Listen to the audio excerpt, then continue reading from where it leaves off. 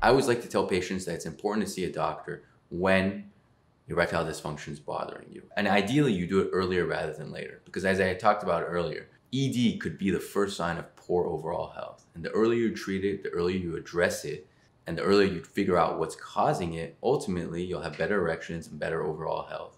So the earlier you see a doctor and they get worked up or they work you up, check your hormone levels, check whether or not you have diabetes, check your vitals, see whether or not you have high blood pressure, check your lipid levels, those types of things.